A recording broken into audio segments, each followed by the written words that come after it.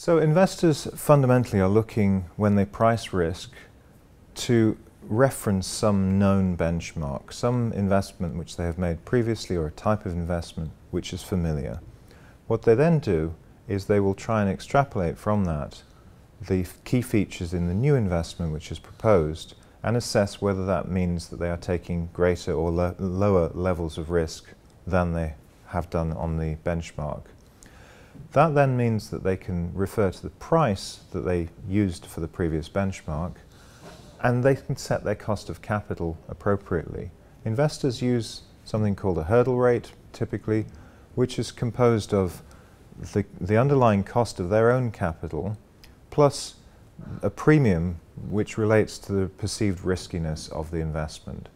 So the best way of looking at this is to say that investors fundamentally are trying to pull everything back to the known benchmark and then adding or subtracting a return level in order to compensate for the additional risk on the new investment which is being undertaken. However, having arrived at that theoretically correct level of return for the given investment, we also have to remember that all investors are operating in a marketplace where capital is either more abundant or more scarce.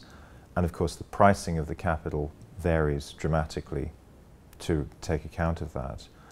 And as an example, at the moment we are seeing very, very dramatic competition particularly for operational renewable assets in Europe.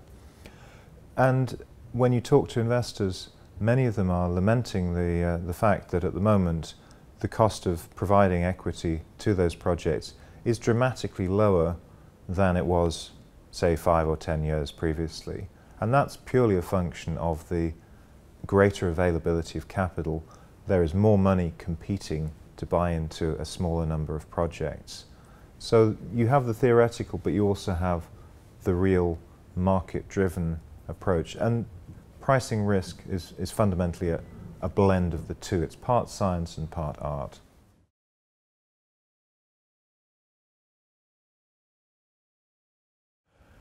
Both risk and reward are changing dramatically and rapidly as the renewable sector matures. On the risk side, it's changing rapidly as a result of a combination of factors, and there's a huge number of those, but fundamentally it's technology driven.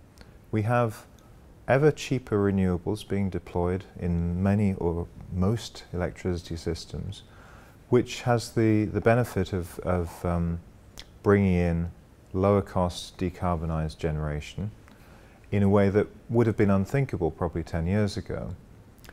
As the renewable industry matures, both risk and return are changing, and they are both changing very, very rapidly. On the risk side, we're seeing an emergence of much greater quantity of lower cost renewable electricity feeding into the grid in ways that were not considered possible 10, 15 years ago. If you think back to the classic grid structure of the 1960s or 1970s, you had large centrally dispatched power stations controlled by one system operator. Now we have many, many more generation units, and the prevalence of lower cost software solutions allows those to interact in ways that would not have been possible even 5 years ago. That is leading to greater flexibility on the system, but it's also leading to much greater volatility in terms of the cash flows that investors can expect. Renewable energy projects are becoming much more familiar to investors, and indeed the underlying technological risk in most cases has reduced quite significantly from the early days. At the same time, the revenue risks relating to those projects is in many cases increasing. We are now seeing a move in most developed jurisdictions away from the predictable feed-in tariff structure to a situation where projects have to rely much more heavily on traded revenues.